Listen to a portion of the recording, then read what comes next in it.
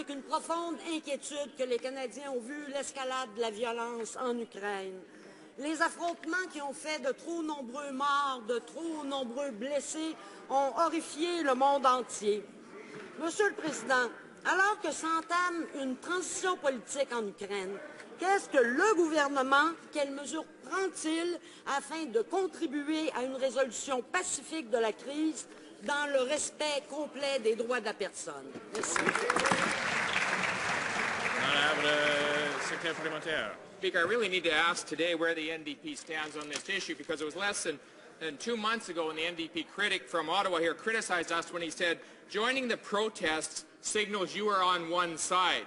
Mr. Speaker, on this side of the House, we stand on the side of those who lost their lives, we stand on the side of the fight for democracy, and we stand on the side of the people of Ukraine. Will the NDP tell us today which side they stand on?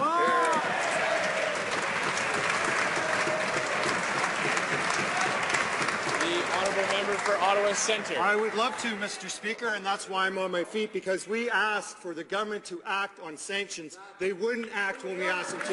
We asked them to act on visa bans. They wouldn't act when we asked them to.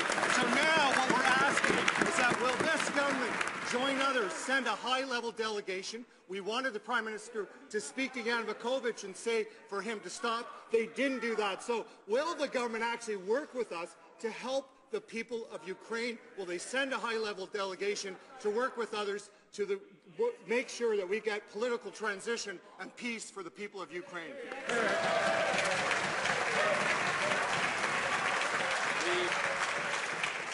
Order. The Honourable Parliamentary Secretary, the Minister of Foreign Affairs. Mr. Speaker, obviously we support the Ukrainian people, the constitutional process, and the legitimate leaders as they work towards restoring democracy, but the member opposite needs to answer for his comments when he said, joining the protest signals that you're on one side, and he wanted to know why the minister was even out there speaking to the Ukrainian demonstrators. So the NDP needs to decide which side are they going to join on this. Are they going to join with us and stand with the Ukrainian people, stand on the side of the protesters, stand on the side of the establishment of democracy in their country or not? The Honourable